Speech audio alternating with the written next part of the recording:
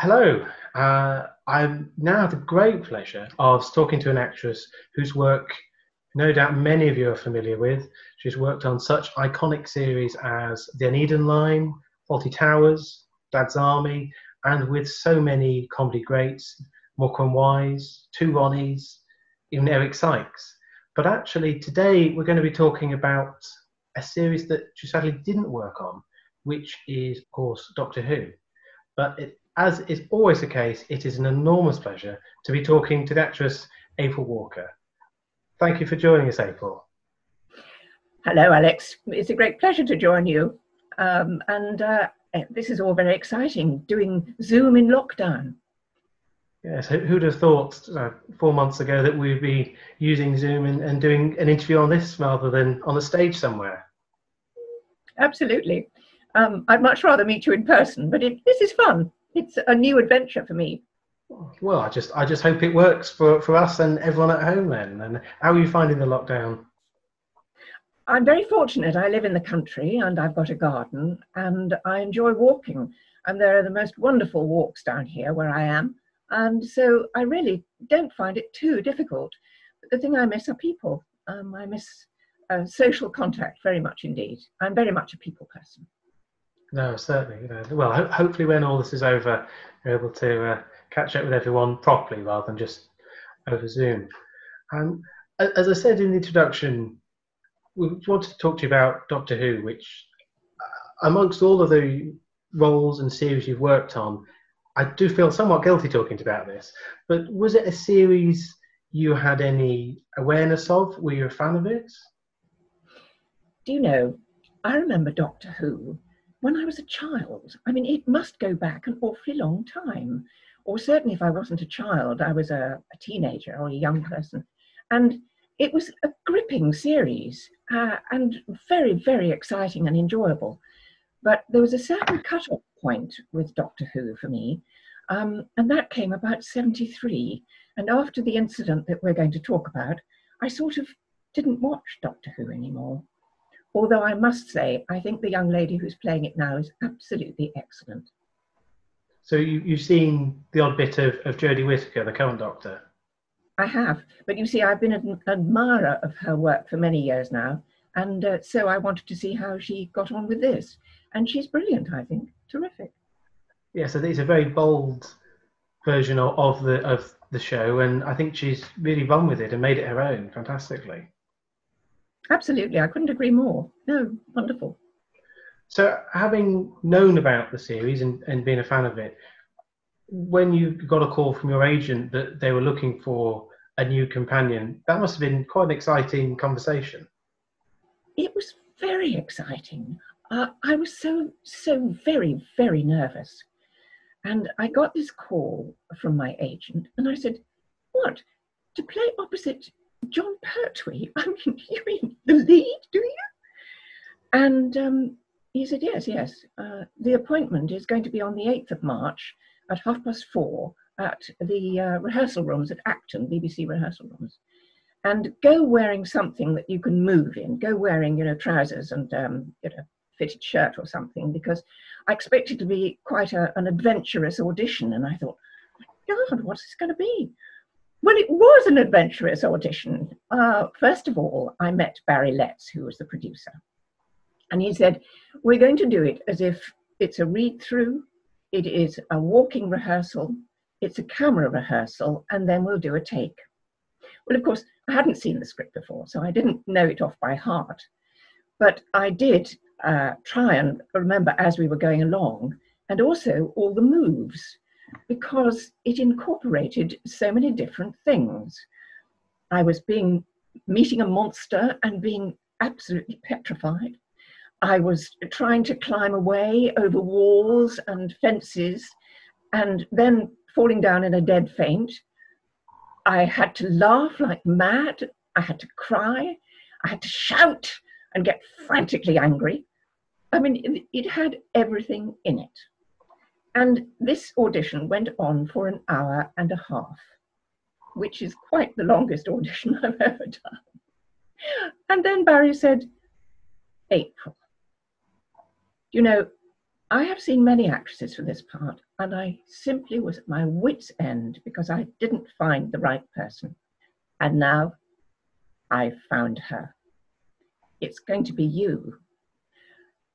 And I mean, I couldn't believe it. I was absolutely, well, you can imagine, I was over the moon with joy. And so we went back to the television centre, to his office, and I asked if I might use the telephone, because there were no mobile phones in those days, to phone my husband and let him know, because, you know, he'd be wondering. And so he said, oh, that's fantastic. We must go out to dinner tonight.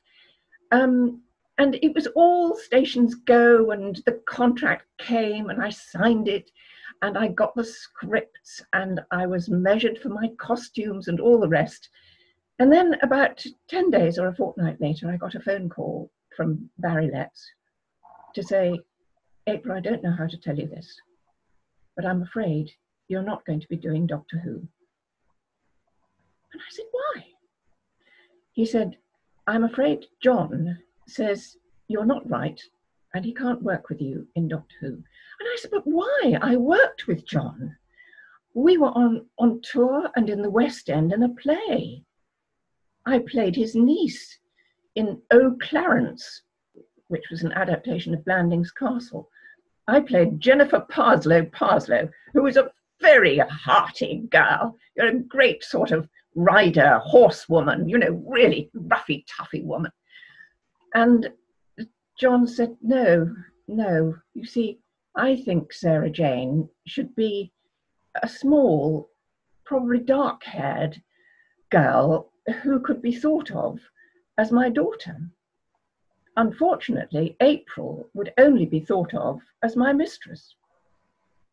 And being as how it was almost based for children and young people, that wouldn't quite have been the right balance. And although I saw where he was coming from, it was very, very difficult. It really was. And so we were completely sworn to secrecy because it would have been so unfair to whoever actually played the part.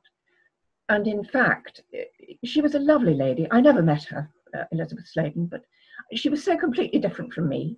And she did the part extremely well.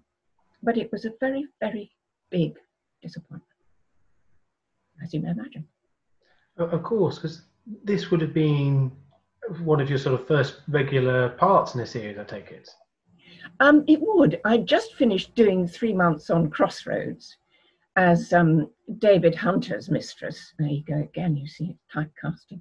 And I was then going to start working with Dick Emery on his comedy series, which was coming up.